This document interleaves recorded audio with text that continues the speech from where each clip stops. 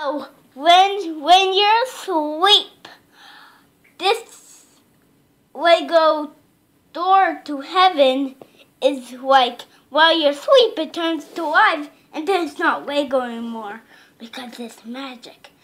And Santa does that to this.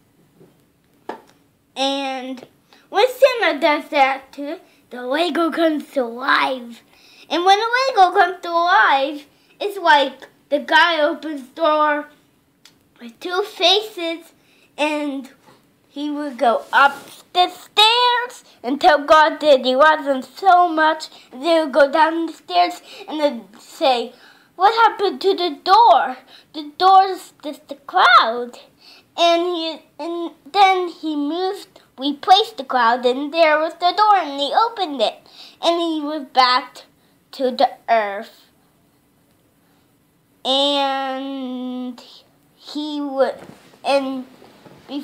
prayed that he would never forget God again and never the secret place.